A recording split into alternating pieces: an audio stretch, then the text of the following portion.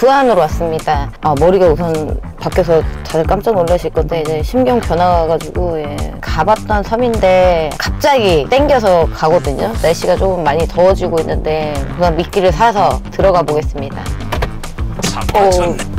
문 닫혀있는 건가? 문 닫혀있네. 맙소사. 11시 반 배 타려고 그랬는데 안 되겠다.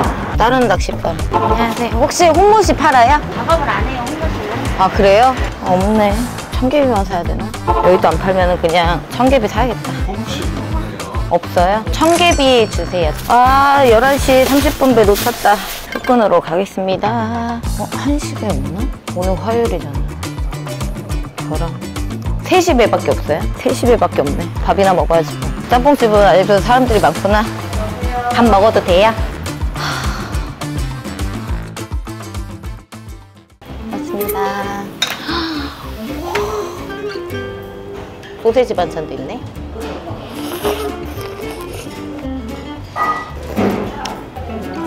밥을 말아서. 더워. 더워. 섬에 들어가고 있습니다. 오늘 대상어종은 조기, 장어, 놀래미 늘 잡던 거 잡겠습니다. 내가 오늘 들물 낚시를 딱 시작해서 만조에서 초날물까지 생각하고 머릿속에 다 계획을 짠 다음에 그걸 잡아가지고 저녁에 들어가서 안주거리를 딱 만들어 놓은 다음에 저녁에 먹방까지 딱 해오고 이 스토리를 다 해놨는데 안 됐어. 밖에를 보여드리고 싶은데 귀찮아서 나가기 싫거든요. 창문 열어드릴게요. 좋다. 1시간 정도 걸린 것 같고 마을이 보이기 시작했어요. 마을이. 캠핑카도 엄청 많이 들어와 있네. 안녕하세요. 아까 제가 전화 드렸는데. 우와, 바로 앞이네. 미역 이렇게 말리시는 거구나. 어디로 가야 돼요? 2층이요? 여기에요? 우와, 밖에 다 보인다. 이거 하루 얼마예요? 4만 원이요? 우와, 여기 바로 보인다. 너무 늦게 들어와서 빨리 마음이 급해. 다녀오겠습니다. 방파제 포인트로 가봐야겠다. 캠락 하시는 분들 되게 많다. 자리 좋다 여기. 차 여기까지 들어오네? 뭐야, 들어가면 안 되는 거야? 출입 통제 장소 공고? 과태료 100만 원인데? 방파제 라인만 못 들어가네? 반대편으로 가자. 뭐하는 짓이야 또. 벌써 지쳐 지금. 지금 힘들어 갑자기. 가는 데는 예전에 제가 했던 데기도 한데 항상 사람이 많았거든요. 연휴 지나서 사람 없겠지? 여기가 위도 안에서는 최고 1번 포인트거든요. 사람 없었으면 좋겠다. 미쳤다. 나 오늘 뭐 안 되는 날인가 보다. 내려서 보여줄게요. 여기가 원래 이렇게 들어가면은 이쪽으로 쭉 들어가면은 포인트가 나오거든요. 공사 현장 부지로서 출입을 전면 통제합니다. 여기나 저기나 그렇게 멀지는 않은데 저기가 포인트가 좋긴 한데 들어가면 진짜 완전 기가 막힌데 포인트. 여기서 해야지 뭐 어떡해요. 시즌 때는 여기서도 뭐 낚시 하시긴 하니까 혹시 몰라 여기서 또 대박 날 수도 있고. 릴렉스하고 갈미 새끼들이 나 때문에 웃는 것 같아서 기분 나쁘다. 원투 바늘은 탱알 낚시 위주로 했을 때는 세이코 13호에서 16호 사이를 쓰고 감성동 바늘 기준에서는 3호에서 5호 대부분 5호를 쓰거든요. 모기 안 되겠어. 나 모기 5개 물렸어. 모기약부터. 미쳤다 모기. 야 이거 그거다. 산에 있는 모기 뭐지? 그거다. 어디 감히 내 피를 빨아먹어? 떡칠을 해놔야지. 오케이. 미끼 달면 끝. 새우 팔길래 이렇게 새우랑 청개비 2가지 오늘 미끼 쓰겠습니다. 끝. 한 대는 청개비만 끼웠고 한 대는 새우만 끼웠고. 가자. 던져놓고 새우는 그렇게 멀리 치지 않을게요. 왜냐면 떨어질 것 같아. 염장이 안 돼 있는 거라서. 지금 가까운 로드가 새우 미끼, 멍게, 청개비. 나 모기약 더 발라야겠어. 미쳤다. 와, 모기 미쳤나봐. 보는 것 봐. 여기 빨갛게. 십자가 만들어줘야지. 조기가 좀 붙었다는 소식이 있거든요. 그래서 욕심 없이 조기 1~2마리랑 굳이 횟거리를 좀 우럭이랑 놀래미 뭐 1마리씩 뭐 이렇게. 저희 오늘 목표예요. 박수 한 번씩 주세요. 오늘보다 내일을 더 중요시 여기고 지금 현재보다 미래를 위해 사는 사람들. 박수 한 번씩 주세요. 자, 입질 다다다닥 먹고. 오, 그래요. 왔어요. 3번째 치면 올립니다. 원버치 3강냉이. 2번 쳤어요. 2번. 한 번 더. 새우에는 입질이 없다 근데. 3번째 입질하면 칠러야 돼. 3번째 입질 안 하네. 오케이, 히트. 왔어요. 고기가 왔어요. 왔어요. 첫 캐스팅에 고기, 첫 캐스팅에. 뭐야? 이게 뭐야? 뭘까요? 맞춰보세요. 뭘까요? 도다리. 너무 작아서 얘는 방생할게요. 여러분 봤어요? 도다리가 나왔어, 도다리. 박수 한번 주세요. 내가 왠지 이에 섬 들어오고 싶더라고. 여기 첫 캐스팅이 지금 말이 돼요? 23cm 정도 될 것 같아요. 뚝배기. 뒤에 경찰이 왜 왔지? 아, 네? 안녕하세요. 도다리 한 마리 잡았습니다. 그래요? 죄 지은 것도 없는데 경찰분만 보면은 제가 왜 이렇게 이제 왔거든요. 금방요? 네. 여기가 더 닿나 보네. 아, 네. 잘못한 거 없는데 왜 경찰차만 보면 심장이 두근두근 거리는지 저만 그런가요? 경기도에 살고 있습니다. 많이 잡으세요? 네, 고맙습니다. 아, 여기 또 하면 안 되는 줄 알고 심장이 두근두근 거려. 여기에서는 하셔도. 그죠? 여기는 이제 해도 상관없죠. 옮기라고 할까 봐 그 심장 두근두근 했네. 와, 150m. 뒤에 경찰분이 있어서 거짓말하면 안 되는데. 100m. 안녕히 가세요. 충성! 여기 이제 방파제 안에 사람 있나 없나 들어가서 보시고 나오신 것 같아. 내가 이 직업을 가져서 가장 나한테 누릴 수 있는 거는 자연을 보는 거. 풍경이 보이더라고. 이런 게 눈에 보이기 시작하더라고요. 그게 이제 내가 마음에 여유가 생긴 게 아니라 내가 힘드니까 자꾸 이렇게 멀리 보게 되더라고요. 구독자분이어도 사람이 계속 얘기를 하면 스트레스를 받거든요. 그래서 내가 웬만하면 사람들이 있는 데를 잘 안 가는 이유도 그거고, 계속 섬에 다니거나 갯바에 숨어 있거나 불편함은 있지만 섬만 찾아다닐 수밖에 없는 이유가 생기더라고. 여러분들은 내가 뭐라고 얘기해도 지금 초리만 보고 있지, 초리만 이렇게 한 다음에 보고 있는 사람도 있을 거야. 5분 더 가면 식도라는 섬이 있거든요. 식도를 가려고 했었는데 오늘 아침까지도 고민하다가 좀 좋은 기억이 있어가지고 한 번 더 와서 좀 손맛 보고 좀 놀려고 위도로 선택했고, 나중에 한번 가서 식도라는 곳을 보여드리겠습니다. 이거 새우 쓰지 말까? 새우 입질이 없다. 그냥 거두려고 했는데 입질이 왔었어. 좀만 더 기다려보고 미끼 가를게요. 잠바 하나 갖고 와야지. 오, 왔어. 얘만 갈자. 대박 사건 먹었네 다. 여기서 미끼 갈고 새우 한번 확인해 볼게요. 뭐 있다. 뭐야 얘? 시쿵만한 게 아주 새우 먹고 나왔네. 놀래미. 깔짝깔짝 된 게 너였구나. 뚝배기. 고기 안 나오네. 저녁 돼야 되나?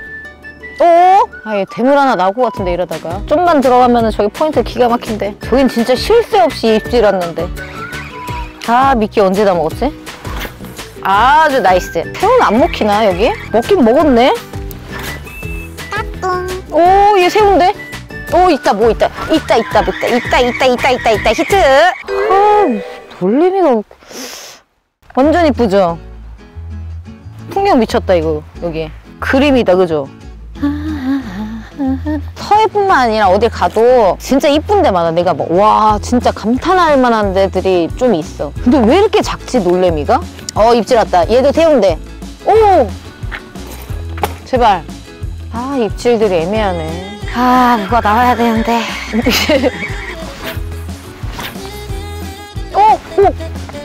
대박 사건이다 방금 거. 맞아. 인뜬 거야? 이게 그렇게 세게 쳤다고? 얘가 그렇게 세게 쳤다고?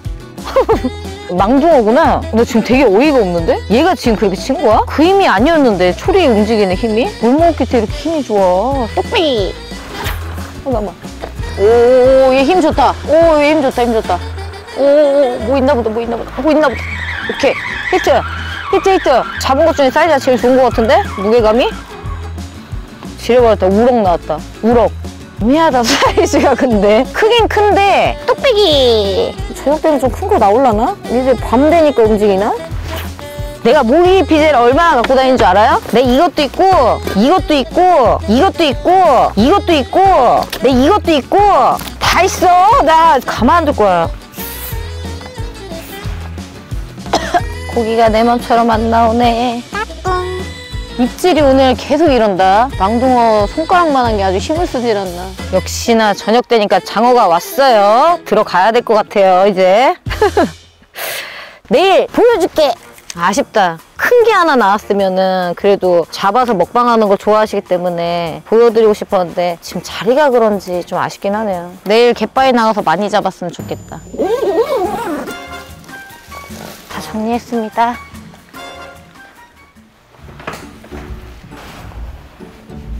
고래밥 갖고 온 거다. 오늘 신의 한 수다. 마시고 죽어보자고.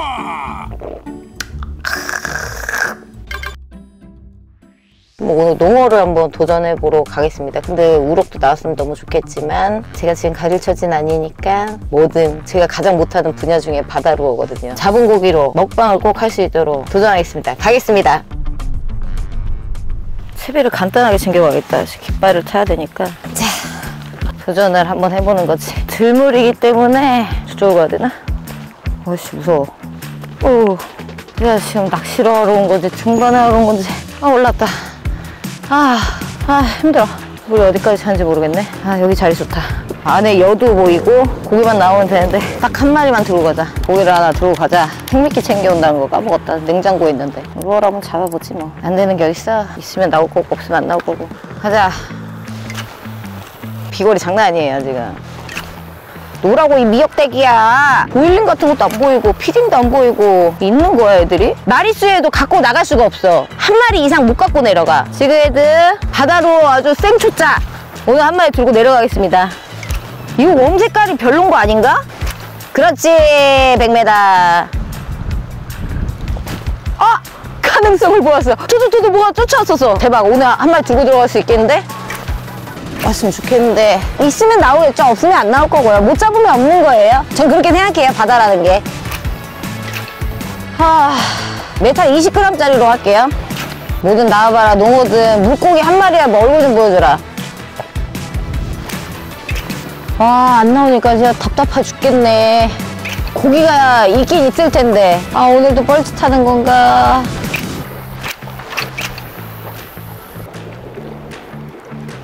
이 정도면 농어가 없는 거야.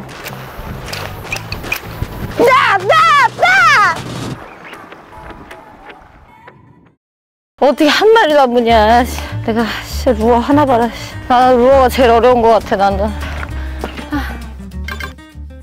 저번에 왔을 때 공사 중이어서 제가 몰랐었는데 이렇게 태그를 이렇게 만들어 놨더라고요. 쪽에 태그를 이렇게 만들어 놨는데 잘 해놨더라고요. 뭐야 바닥에 이런 게 있었네. 4월에서 6월에는 감성돔이, 지금 근데 참고로 지금 갯바위에서 감성돔 많이 나오고 있다고 하거든요. 7월 중순부터 가을까지는 농어가 잘 잡힌다. 와, 이런 것도 바닥에 해놓으셨네. 우럭 좀 많이 나왔으면 좋겠다. 이렇게 올라가면 멋진 풍경이 펼쳐집니다. 기대하십시오. 와, 옆에는 갯바위. 바닥 근데 좀 무섭다. 이렇게 허리업 허리업. 바람이 거의 재난급인데? 어제도 꽝 쳤는데. 이런 날도 대물 나오지. 쟤는 새우 주력으로 하고 얘는 청개비. 물이 좀 세기 때문에 멀리 던지면 흐르고. 우와, 어디 걸렸는데? 뭐야 물고기 있어. 우럭이다. 셔캐징에 우럭 나왔네. 망했다. 잠깐만. 비. 잠깐만. 되는 게 없다. 진짜 큰일 났다. 뭐야. 있다. 우와, 뭐야, 있다. 겁나 크다. 야, 우와, 이거 뭐야. 놀래미다, 놀래미.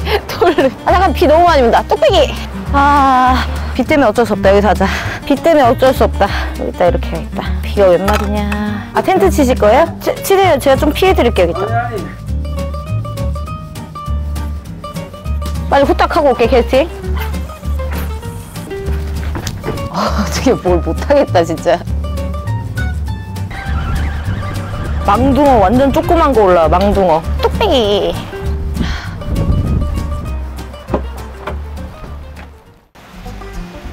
대박 사건. 맥주나 먹어야지.